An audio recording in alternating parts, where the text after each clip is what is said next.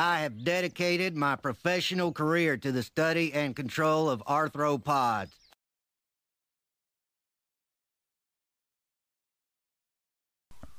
Hey, I guess I had more time than I thought.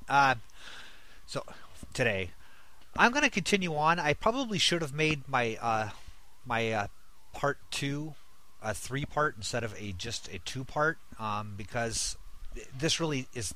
Think of this one as I'm calling it part three to avoid confusion, but it's really ties right into because this deals directly with what I was ending my last video with, which is about Wallace and the denial of sexual selection in whole, and also specifically denial of intersexual selection as Darwin defined it.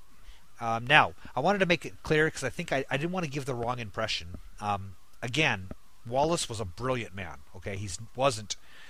It's really easy to look back on those who were incorrect in the past and think what idiots they were. But you really have to look at what they said in context of the time, what was known at the time, what was observed at the time, what evidence we had. Remember, Darwin and Wallace both operated before the modern theory of genetics was out there. Okay, before actually almost any concept of genetics, outside of simple inheritance, all breeders had figured out. This is right when Mendel's laws were basically being rediscovered, and we didn't have any concept of population genetics of the 1920s and 30s changed a whole lot. And anyway, so the point is they didn't have access to that. Likewise, discovering of the DNA molecule and how it actually functions on a molecular level. They didn't have those tools, so it's it's really hard to point fingers at right or wrong. They were both looking at observations and making the best possible guesses.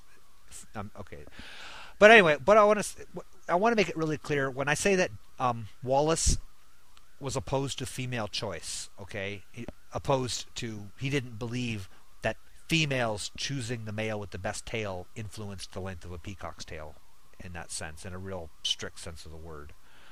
But I want to make it clear, it's not that Wallace just denied, he didn't turn a blind eye to colorful male displays and females picking mates. Okay, he didn't believe that. He believed that females picked mates. He certainly believed that the peacock tail served a function in that. Okay, he wasn't. Okay, I'm not. I hope I didn't sound like I was trying to imply that he didn't. In fact, for a long time, it was called Wallacean choice. Females choosing characters, and I'm only going to look at females choosing mate.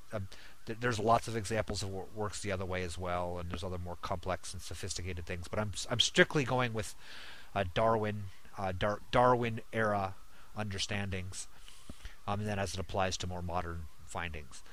So what Wallace believed, and this is this discussion, a more sophisticated version of it going on today, is this conflict in intersexual selection between good choice or good genes. Okay, see, this is good choice, good genes. Good taste, good genes. People say truth in advertising is one way of putting it.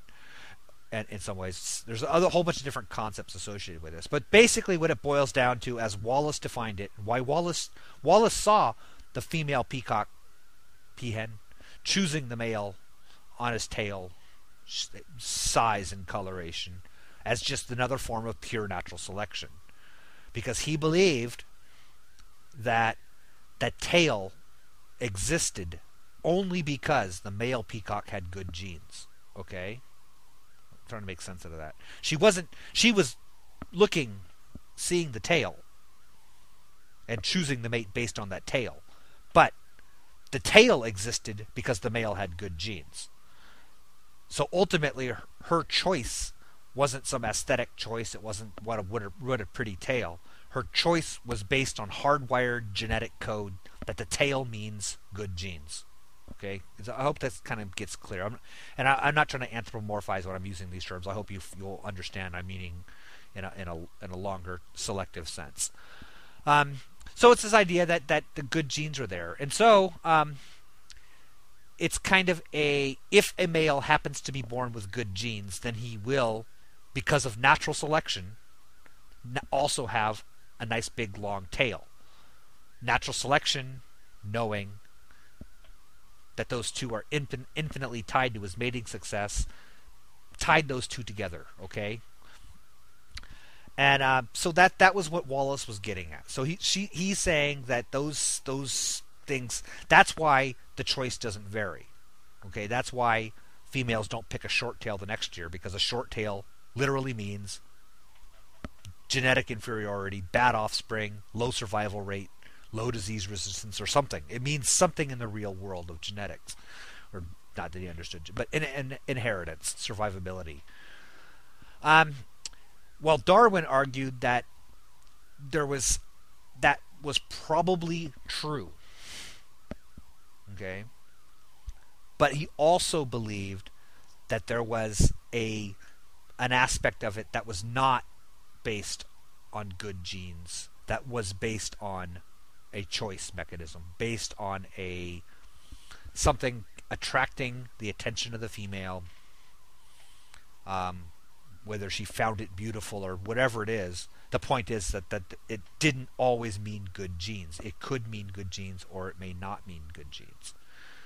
It could be false advertising for good genes, okay?